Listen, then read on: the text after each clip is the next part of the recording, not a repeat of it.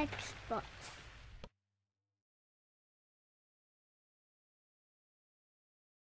For this project, we'll need a flathead screwdriver and a Phillips head screwdriver. I always begin by removing the AC adapter and the battery. Begin by unscrewing the 4 screws holding the bottom base access cover.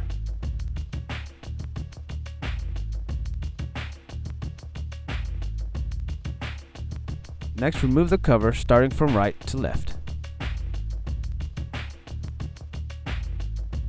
Loosen the 5 retaining screws on the heatsink.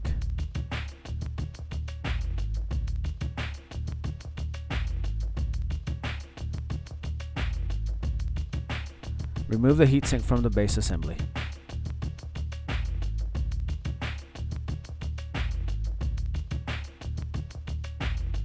After removing the heatsink, thermal compound or thermal pads should be cleaned off and replaced before installation.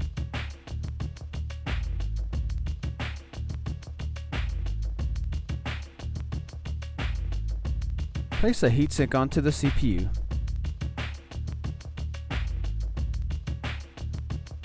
Tighten the screws in a sequential order shown on the heatsink.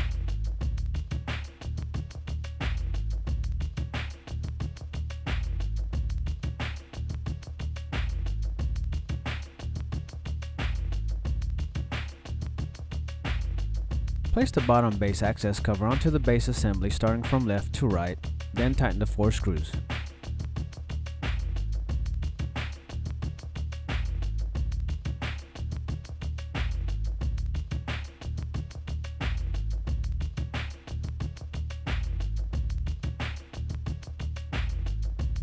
Replace the battery.